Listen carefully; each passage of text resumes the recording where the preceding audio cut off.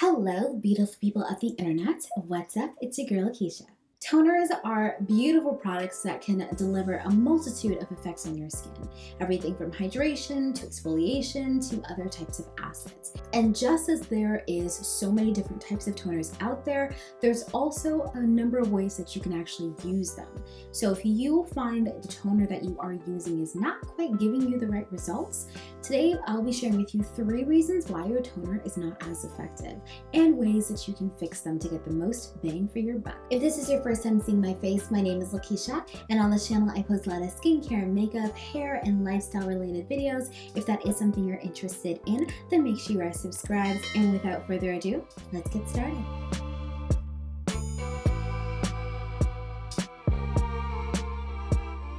Disclaimer, not every single skincare routine needs a toner. A toner is a liquid, and there are a plethora of different serums out there, cleansers out there that can deliver a lot of those results as well. So a lot of the benefits, I should say, as well. So you don't necessarily need a toner in your routine if you want to shorten up your routine and simplify it, but it's a great option to add as an additional step into your routine, depending on what you're trying to achieve. The first reason why your toner may not be as effective is because you're not applying it correctly. There are generally 2 ways to apply your toner. 1, by putting it in the palm of your hands and patting onto your skin, and 2, by using a cotton pad and wiping it on your skin. Now, based on what you're trying to achieve out of the toner, one or the other will give you the right result. The decision of which one you use mostly is based on personal choice, but the effectiveness of the ingredients will change based on how you choose to apply them. For those who have oily or acne-prone skin, the toners that you'll gravitate more towards are usually those that contain BHAs, tea tree oil, those type of acids or active ingredients that really help you deal with the oiliness, acne on your skin, as well as clogged pores. For this reason, it may be more beneficial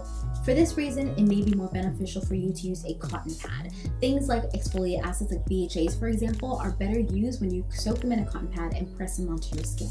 This helps it apply more evenly on your skin, as well as it avoids you having to use your fingers as much when you're touching your face. So switch to a cotton pad and you'll see better results with your acne-specific toners. Now, if you're someone who has normal or dry skin or even mature skin, you will be most likely looking for more hydrating toners. For these types of toners, a cotton pad will absorb a lot of the product, and that's not exactly where you want your hydrators to go.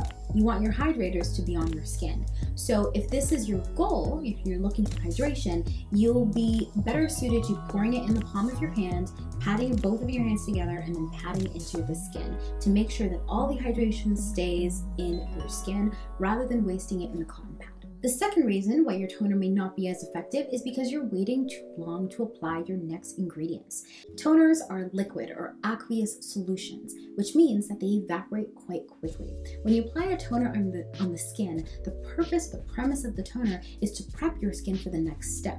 We've all seen those videos where you put oil on a sponge, it pretty much does nothing. You put a cream on a sponge, kind of does nothing as well. But when you put water on a sponge, it absorbs it. The water, or this aqueous solution, is prepping your skin for maximum absorption of your ingredients. So when you're applying your toner on, you should only be leaving it on your skin for like 5 seconds and immediately going into the next product.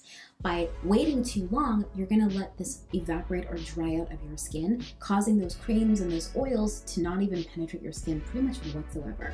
So apply it while your skin is still damp and you'll get better results out of your toner. The last reason why your toner may not be working is because your expectations are too high. I'm sorry, it's just a toner, it's just water. So there's only so much that it can do. When it comes to exfoliating acids, those is my personal favorites when it comes to toners. I love using exfoliating acids to just quickly exfoliate my skin, especially if it's something like a mandelic acid or lactic acid that can also be hydrating as well as exfoliating. However, don't expect it to give you like your complete skincare regimen in this toner solution, because there's more to your skincare routine than just toner, okay? Toner is great for hydration. I specifically love using it for either hydration or exfoliation, but beyond that, keep your expectations at a decent level. Your skincare routine is more about the rest of the products that you apply, especially your skincare ABCs, as well as your sunscreen. So keep that in mind. So I hope you guys enjoyed this video. Leave a comment down below and let me know what are your tips and tricks for using toners on your skin. I would love to know. Click over here to see some of my previous videos. And as always, stay gorgeous, stay fabulous, and I'll see you, lovely ladies and gents, in my next one. Bye.